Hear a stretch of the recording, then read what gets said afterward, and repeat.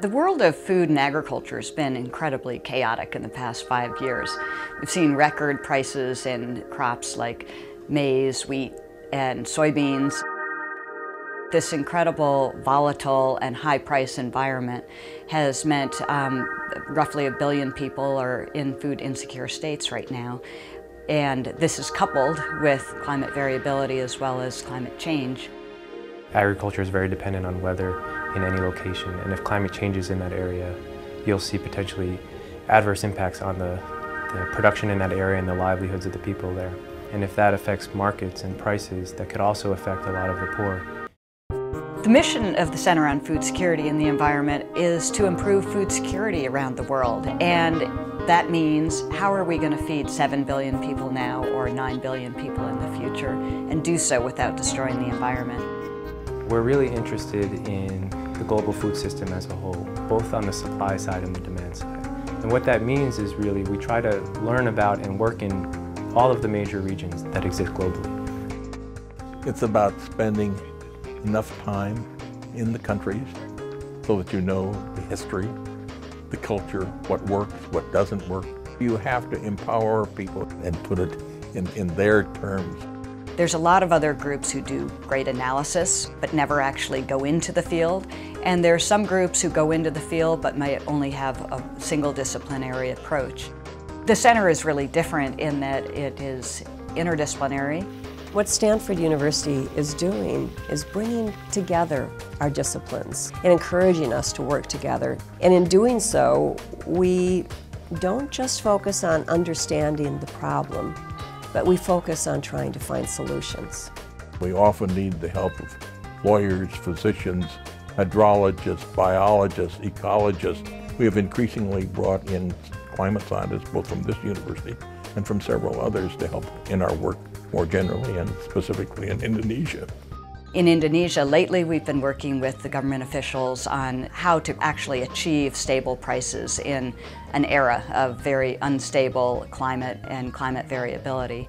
And we've developed models that use sea surface temperature data and actually predict, starting in August, which is the beginning of their main crop season, what the crop is likely to be 6 months out.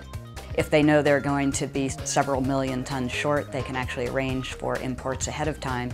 One of the things we strive to do here at FSE, I think, is to come up with very specific and practical recommendations for policymakers. We don't want to just say climate change requires a lot of adaptation. We want to be very specific and say, here are the 3 or 4 things that we could really do to help adapt to climate change. Our center is working in Benin, West Africa, on a system of solar-powered drip irrigation systems. And the issue here is that most of sub-Saharan Africa is rain-fed, has a long 8 or 9 month dry season where malnutrition really peaks. What's needed is small-scale distributed systems that can reach the poorest communities in particular. And what we have found in our system, it's irrigating crops that can deal with some of the biggest malnutrition problems. I think our project in Benin is really motivated by a look at the science and understanding where climate change impacts are likely to be hardest. We're really trying to understand not only the economic impacts, but the broader impacts as well in the community. We don't just focus on production agriculture, we really focus on the demand side too. For example, how is the use of crop-based biofuels going to drive up prices? In the United States, we're using 40% of our maize crop in ethanol production.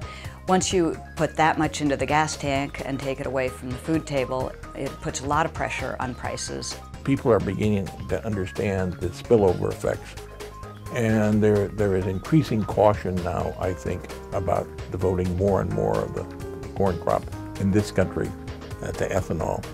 There's really no mistaking the fact that we have some major challenges ahead, and I think understanding the most efficient use of our resources, given that we know resources will be scarce, is really a huge challenge. But it's, I think, in the end, going to be possible if we really devote our energy to it.